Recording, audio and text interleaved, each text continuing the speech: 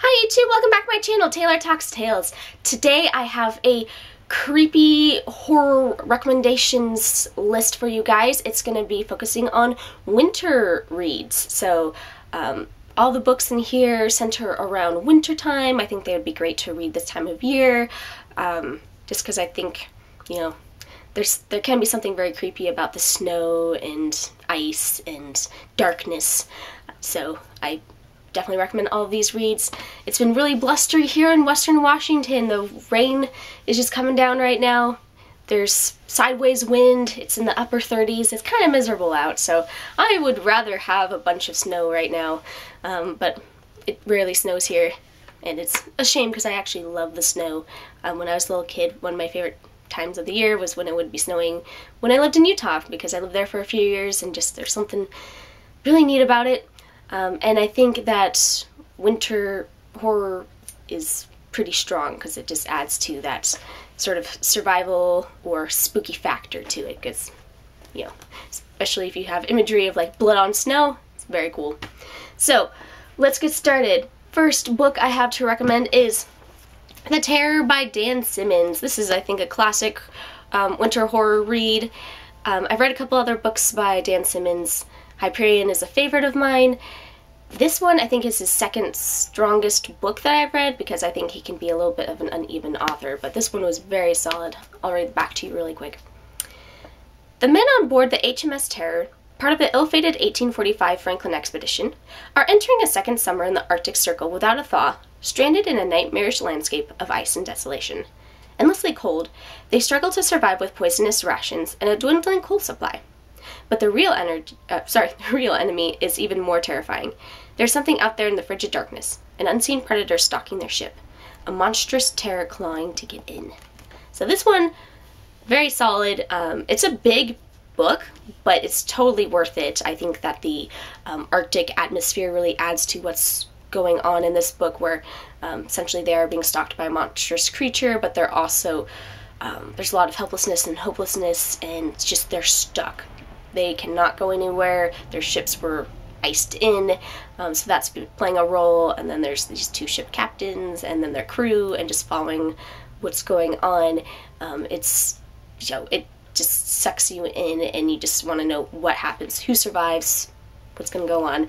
And the author did a really good job researching this, because the two ships that are in this are based off of real ships that disappeared in the Arctic, which I thought was very cool. And I did check out the TV show.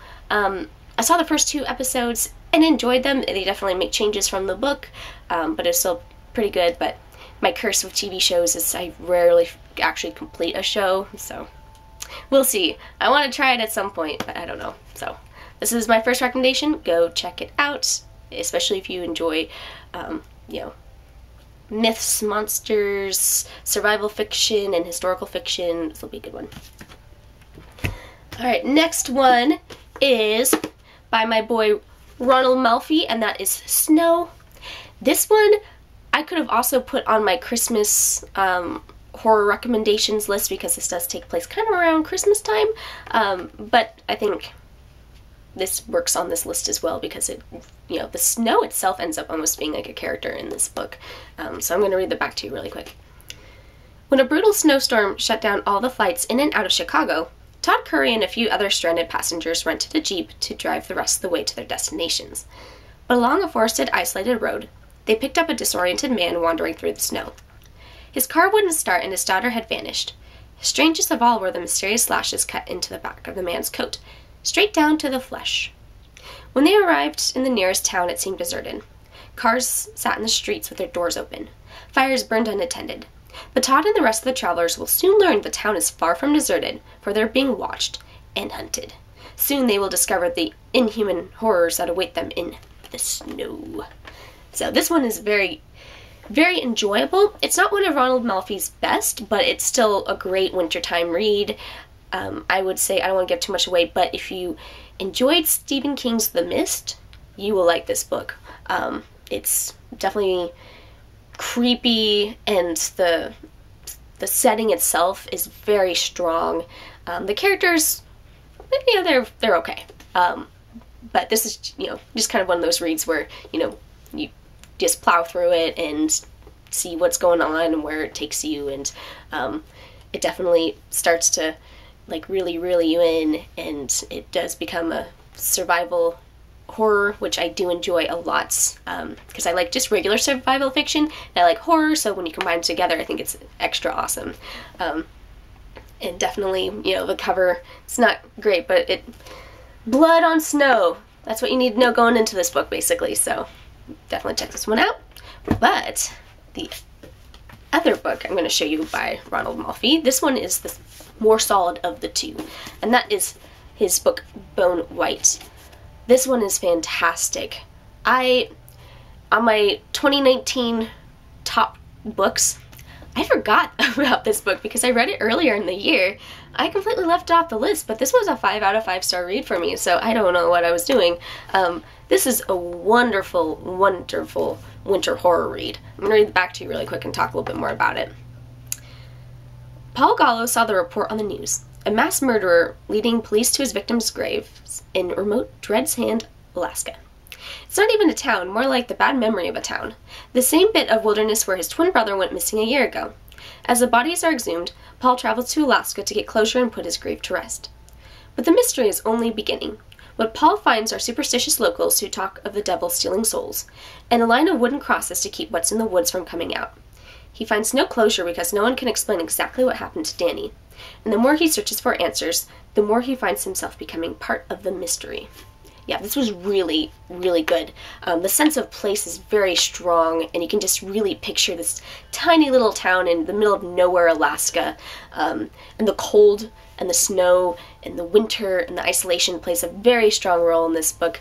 Paul's a solid main character. You really root for him. He's one of those guys, he kind of reminds me a little bit of Hopper from Stranger Things a little bit, where he's like, I'm just going to keep on going and, you know, put myself into these situations because I have to solve this mystery and have to, you know, figure out what's going on. So I just thought that was kind of funny.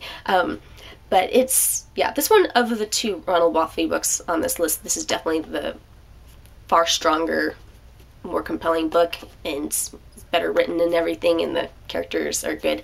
And I really enjoy the mythology behind this. There's folklore, and it's just very solid and well done, and you know, like it ends like, you know, it's a standalone book, but I could explore sort of what is going on in this book more. But it's definitely creepy. Like, there are just some moments where it's like, ooh, that was just very eerie, and like that scene was just, you know, give you chills, which is excellent. So definitely recommend Bone White, Ronald Malfi. Next one, I would say this is not really a horror novel, but it's creepy, and it definitely emphasizes the ghost story, and that is Thin Air by Michelle Paver. Ghost story. This copy has some sparkles and the little snowflakes, which I think is neat. This one, it's historical fiction. Takes place in the 1930s. It's following these hikers who are trying to climb one of, you know, I don't know if it's Everest, but it's like one of the big mountains. I'll read the back for you really quick. Kangchenjunga. I apologize for that. The sacred mountain, biggest killer of them all. 5 Englishmen set out to conquer it, but the courage can only take them so far, and the higher they climb, the darker it gets. Yeah, that's right, it is Everest. And this book is very short. It's super easy to fly through. It's only, you know, it's less than 300 pages, and the writing is very big, but it's survival fiction with the ghost story element, which I thought was really neat, kind of combining the two, and it's sort of, you know, subtle in a way, and a lot of it really does fall onto these hikers, you know, climbers, finding themselves in this awful situation and trying to survive the elements, and weird stuff is going on. So it's definitely good. She has another book out called Dark Matter that I've been wanting to check out that also has to do with something similar, so I'm excited to look into that because I enjoyed this book.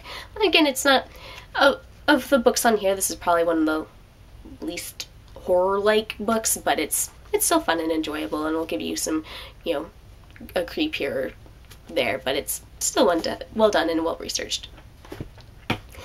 Next up, I'm not going to talk too much about this because it's very familiar and it's on a lot of winter horror recommendations lists, and that's Misery by Stephen King. I also recommend the movie, and I'm going to be doing a you know, just short little movie recommendations list coming up. But basically, I think a lot of people know the story of Misery. There's, you know, Paul Sheldon. He's this famous writer who writes women, well, not women's, but I mean just like romance novels, and he finishes his last book and he's driving down the mountain, ends up getting into a car wreck, and he's rescued by his #1 fan, and then things escalate from there. And there's definitely, you know, element of being isolated and the winter weather just kind of crouching and coming in, and, you know, people aren't really going to be able to look for him during a snowstorm, and he's just stuck there at the mercy of this just crazy fan of his. So, you know, I definitely recommend this. It's a good winter horror read. Next one is also by our boy Stephen King, and that is The Shining. This one, I definitely recommend, even if you've seen the movie and you don't want to read the book, definitely recommend reading the book, because the movie and the book are very, you know, they're different. In fact, for me, the movie is very solid at its own, but I think I appreciate the story that's the actual book more. I think Jack is a more sympathetic character. In fact, I could do an entire video comparing and contrasting the two, which I probably will at some point. But I think a lot of people know the story about this one as well. The Torrance family ends up going to the Overlook Hotel because Jack's going to be the caregiver, or, you know, sorry, caretaker there, and he's trying to finish writing his play that he's been working on for a long time, and then things just start to go wrong. There's something up with this place, and it goes from there. And of course, the winter weather really plays a strong role because they are completely isolated. They're cut off from help. They're stuck at the mercy of what's going on at the Overlook. Is it real? Is it not? So there's definitely a very strong amount of snow and ice and winter encroaching in on the story. So I definitely recommend reading this time of year. It's a good winter read. Or the opposite. Sometimes I like to read winter reads in summer if it's really hot and you want to cool down. So, but this is a very solid book, so check it out. Alright, I only have a couple more. This one I read in high school when it came out. I read this like my sophomore year of high school, so I've been a fan of this book for years, which is why there may be a little bit of a nostalgic factor by including this on this list. But that's Bone Chiller by Graham McNamee, and this one was, you know, fast-paced read. This is one of 2 YA books. Well, actually no, there's 1 YA book, which is this one, and 1 middle grade book that's coming up on this list. And this one was really cool. It has a lot of Native American mythology to it, and it takes place in Canada. I'll read the back to you really quick. In this frozen wasteland, something is hunting them down. Danny is sick of running. Harvest Cove is the latest nowhere place he's drifted through with his dad. In summer, people come to stay in cottages on the vast lake. In winter, Harvest Cove is a ghost town hidden away in Canada's Big Empty. Danny's been running forever, but Harvest Cove might be his last stop. The place has a way of making people disappear. As the cold sets in, the town turns to ice. Danny and his new friend stumble on Sentry's old nightmare. They start seeing things, impossible things. But in winter, there is no escape from Harvest Cove. Yeah, this was really, I flew through this. This was a recommendation from my librarian way back when in high school. I loved it. I've read it a couple times since then, but it's been a while since I've done another reread. But it's just very creepy, and it has friends, you know, like focuses on friendship and grief because the main character's mother had passed away, so that kind of plays a role in it. And the thing that is making people disappear is very unique. Like the design of it, the way it acts and everything, I just thought was really neat and unique and different from a lot of stuff I'd read. And even this kind of type of book felt a little bit different than some of your typical YA fare that I was reading at the time, where a lot of it was like the paranormal romance, and this is just focusing really on it being horror and creepy and mysterious and all that stuff. So if you're looking for a YA book that's really easy to read, that's kind of creepy, set in the winter, like winter is really prominent in this. Like there are times where I just felt very cold reading it, and that's what I love, is when you're reading a book and then it ultimately kind of makes you start feeling, like really feeling it. So I definitely recommend checking this out for your winter reads. Alright, I have 2 more. This one is Dead Mountain, The Untold True Story of the Dyatlov Pass Incident. This one, so I have a big interest in the Dyatlov Pass incident. I've always thought it's very creepy. Basically, there were 9 hikers that that didn't come home, and they were found dead, and it looked like they had self-defense wounds, and there was one that had some radiation on him. It was just bizarre and very creepy. Here, I'll read the inside flap really quick. In February 1959, a group of 9 experienced hikers in the Russian Ural Mountains died mysteriously on an elevation known as Dead Mountain. Eerie aspects of the incident, unexplained injuries, signs the hikers cut open and fled their tent without proper clothing or shoes, a strange final photograph taken by one of them, and radiation readings on some of their clothes have led to decades of speculation over what really happened. And then this pretty much just follows that, and it's very well done, very enjoyable. I flew through this and would read it again, and I typically don't tend to read a whole lot of nonfiction, but this is kind of the type of nonfiction that I would read, so definitely check that out. And then the last one is sort of an honorable mention, just because I adored this novel as a kid. So if you have a kid, or you enjoy reading books for kids, or just want a book that you can sit down and read in an hour, that is The House on Hackman's Hill by Joan Lowry Nixon. This was my favorite book in like 4th and 5th grade. I used to read it constantly over and over and over again. It may very well be my most read book in existence because it was short and I just kept obsessively reading it. I'm going to read the back really quick. Everyone told them to stay away. Jeff and Debbie know why. They can hear it breathing, see its shape in the darkness. It was as tall as a man with the body of a man, but its head was that of a jackal. Anubis, ancient Egyptian god and guardian of the dead. He was silent, still, waiting, until they came. Now he moves to the ruined homes of Hackman's mansion looking for revenge. Looking for them. So this isn't necessarily, the reason why it's an honorable mention is it's not necessarily a winter horror read per se, but the story takes place in the winter time, and like the fact that they go to this place and it's snowy out and everything, I felt like added to the creepiness, especially as a kid.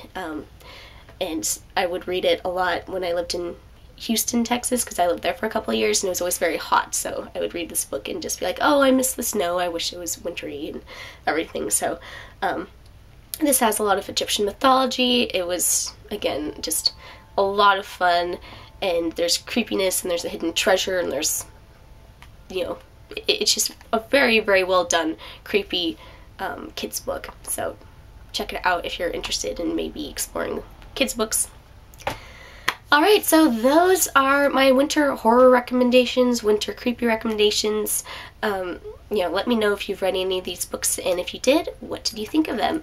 And if you have any winter recommendations that didn't end up on this list, let me know, because I'm in the mood to read some more winter-esque books. They can be thrillers or any genre, really, but, I do typically tend to like the, creepiness and spookiness of the horror genre. So anyway, thank you so much. You guys have a great day. Happy reading. Please like, comment, rate, subscribe, and I will talk to you guys later.